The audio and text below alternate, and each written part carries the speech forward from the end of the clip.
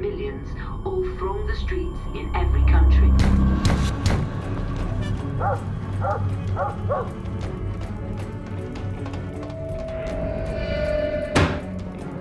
I'm not letting him in my house. Look at the news. What kind of Christians would we be if we refused to help him? What happened? Many have symptoms of hypothermia and exhaustion.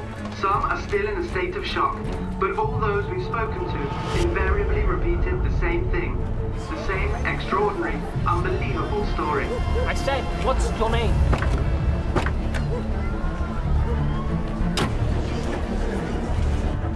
I was informed that the Cabinet is meeting this morning and we'll all be given an official statement. In my official position as Mayor, we will be told exactly what's happening and why. I was hungry, and you gave me something to eat. I was thirsty, and you gave me something to drink. I was a stranger, and you took me into your home. We've come from the future.